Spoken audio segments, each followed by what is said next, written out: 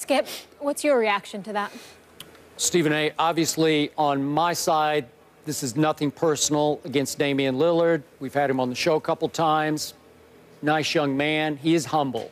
He doesn't speak highly of himself when he's on camera. But I stand by what I said last week after Game 2 at Golden State about Damian Lillard. I believe Portland should be up 2-1 with Game 4 tonight in Portland. They're not, because Damian Lillard, and we know he can score in big bunches, he was not there when his team needed him most in the fourth quarter of Game 2 back at Golden State, which prompted my comments of the next day. Obviously, on any given night, Damian Lillard can go Steph on Steph's team. He's had explosions against Golden State. During the regular season, he had 51, he had a 40-point game, he had a 38-point game, he had 40 on Saturday. But it's almost like indicting him further as to what I criticized him for. Because in Game 2's fourth quarter, if I may refer to his very popular and terrific commercial, he wasn't dropping dimes, he wasn't dropping threes, he wasn't dropping anything but the figurative ball when his team needed him most. He had scored 25 through 3 quarters of Game 2, again, against the Steph-less Golden State Warriors at Golden State.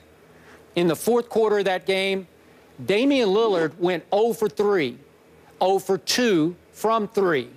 He had 1 assist in the fourth quarter, and he had 1 rebound. I don't get it.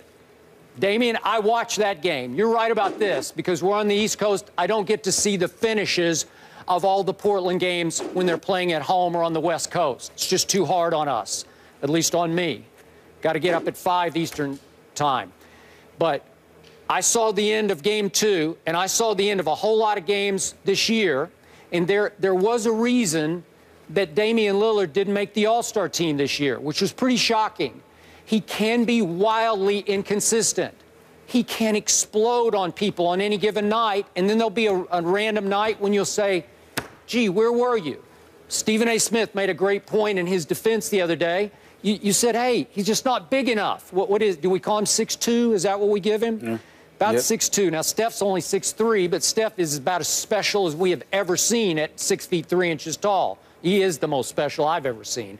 But at 6'2", there are nights when Damian is limited in what he can do, and some nights he's just not there when really needed.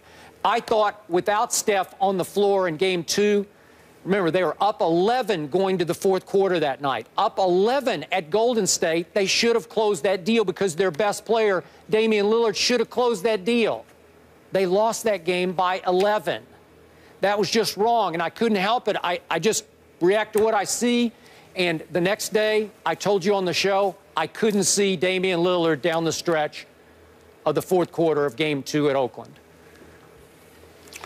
Couple of things. Before I get into the Damian Lillard comment, let me say something that I've never said on this show before. I mean, some of these reporters, they should be ashamed of themselves. And the reason why is because First Take is not the only show that debates what we see. And, you know, they pick and choose when they want to bring up somebody's name because you've got reporters trying to make other reporters into newsworthy figures. Yeah, we're personalities, I guess. This is what we do, and we express our opinion. Last time I checked, that's how the industry has transformed to some degree. And so if you're quoting Charles Barkley, who's a Hall of Famer and an all-time 50 greatest player, all of that other stuff, that would be different. But to sit up there and quote Skip Bayless, it was clear that somebody was looking for a little something incendiary. I don't knock Damian Lillard for that because you have every right to come to the defense of yourself no matter who you are. But it just amazes me how we have folks as members of the Fourth Estate who are supposed to be about the business of reporting on a sport and instead try to make reporters, their contemporaries, actual news. I want to be on the record by saying I think it's as weak as it gets. And the reason why is because when I was a reporter, Skip, when you were a reporter, when I was a beat writer covering colleges and then pro sports, I'm sorry, my obligation was to report on the teams and the universities that I had to cover. It wasn't to sit up there and take the easy way out by trying to act like I'm doing something newsworthy by making reporters news. Now let me get to the issue at hand as it pertains to Damian Lillard. Damian Lillard can ball. I like him a lot. He's got a lot of moxie, a lot of guts. He can ball. He averaged 25 and 7 this year. Only shot 41% from the field, 37% from three-point range. But the brother can ball, Skip. He's not an all-star, but it's not an indictment against him because he's got all-star caliber talent. The problem is so does Chris Paul. So does Steph Curry. So does Russell Westbrook. And there's but so many people at his position that you're allowed to pick. So really he's a product, or he's somebody who's suffering from the fact that his position is loaded with greatness. He has that ability. He's just not as consistent as those other guys are in terms of their contribution. But when you look at him, think about what he has done this year for the Portland Trailblazers. When LaMarcus Aldridge and everybody departed from this team, what did we think? We thought they were going to be destined for the lottery. And while Terry Stotts deserves a boatload of credit for the exceptional job he did coaching this team, we can't get away from the fact that it's been about Damian Lillard and to a lesser degree C.J. McCollum, you know, the reigning most improved player in the game. You know, you've got Plumlee and Crabbe and Aminu. These guys can play. Don't get me wrong. They're not scrubs. But they ain't somebody to write home about either. This is about Damian Lillard. This is his team. Okay, and so when you look at it and you look at the fact that he's the focal point, and you look at the fact that he's so undersized, and you look at the absence of expectation because of LaMarcus Aldridge, you know, parting ways and what have you, to see what he did this year, dropping 51 on Golden State, dropping 50 on Toronto, doing the things that he's done throughout this season, especially showing up in big moments. It was a big moment the other night when you're down 2-0 and you need your star who's struggling in games 1 and 2 to show up. And this brother shows up on the court and drops 40 on you. I mean, that's a big, big deal. And so when I look at it from that perspective, again, I get where you're coming from, and I can't sit up here and summarily dismiss what you're saying as if you're wrong. Nobody should, Skip, because you point to the numbers and you point to the facts based on what you see.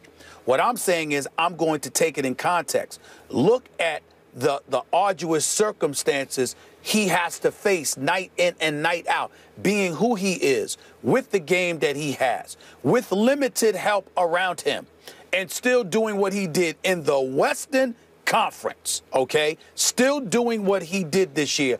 I give credit where credit is due. So again, to me, the only thing that he said that might have come across as a bit incendiary was questioning whether or not you're watching the games, and I didn't think that was that big of a deal, Skip, because as you pointed out, being on the East Coast, we don't get to sit there and see all the West Coast games into the wee hours of the night, and we damn sure ain't gonna make an exceptional effort for Portland. But in the end, I have no problem with Damian Lillard coming to his own defense because he has every right to do it, because he has a game that backs it up. As inconsistent as he may be at times, the fact is at least he has that greatness in him to explode at a particular moment, because most guys in the league don't have that. Final point of order to your initial point. I'm pretty sure Damian was forced to respond to a question about me. Of course. So That's he what I'm didn't saying. volunteer it. He didn't, Exactly. He didn't That's open what I'm up the saying. session by saying, I got something for Skip here. No? Exactly. No. Okay, so just that's for exactly the record. what. That's why I pointed out the stuff about the people who asked him that question, because they're trying to turn you into the news instead of letting his game speak for him. And it's pathetic because it's a weak way to get around the fact that, you know what, why don't you go out there and break some news stories? Why don't you do that? Well, I think Damian's going to be the news again tonight because I think he'll explode. And by the way, I can say that because far be it for me to brag, but I've broken more than my share of stories in my career, so I can say such a thing to that reporter, whoever the hell it was. Yes, go out there and break some news instead of trying to make your contemporaries news. All Let's right. move on. Skip, we appreciate your response. I'm very excited for this next subject. Conor McGregor tweeted this on his Twitter page. Take a look. Could Floyd come out of retirement to fight an MMA fighter? We will discuss that next. Stay here.